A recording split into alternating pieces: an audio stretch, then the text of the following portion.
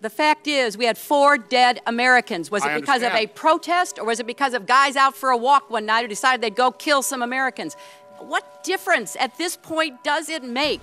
It has been 3 years of dramatic twists and turns in the investigation into the terrorist attack against an American diplomatic facility in Benghazi, Libya. I think that ultimately with your leaving, you accept the culpability for the worst tragedy since 9/11. Now, the stage is set for what could be the biggest showdown yet, as former Secretary of State Hillary Clinton prepares to face the House Select Committee on Benghazi on Thursday. Here's a viewer's guide to watching the hearing. Clinton is central to the investigation and by far the most high-profile person to appear before the committee. But so far, more than 50 people have been interviewed, and dozens more could be called. Who will Clinton be questioned by?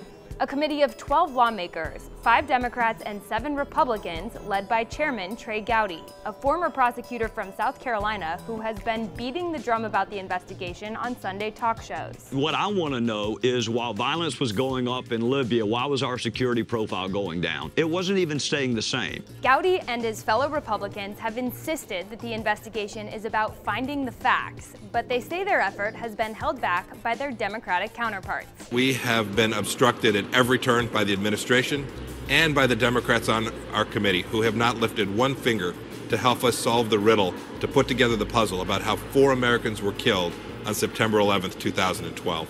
But in a twist, the Republicans have come under attack for going after Clinton, even by members of their own party.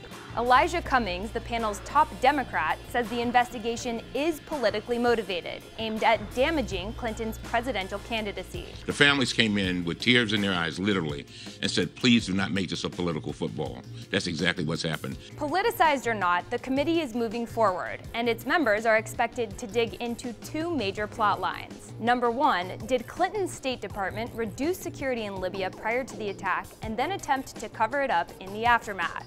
And number 2, did Clinton's private email server expose classified information that may have put the Americans in Benghazi at risk? You might want to get your popcorn ready. The hearing could last 8 hours, with each of the 12 committee members allotted time for questioning.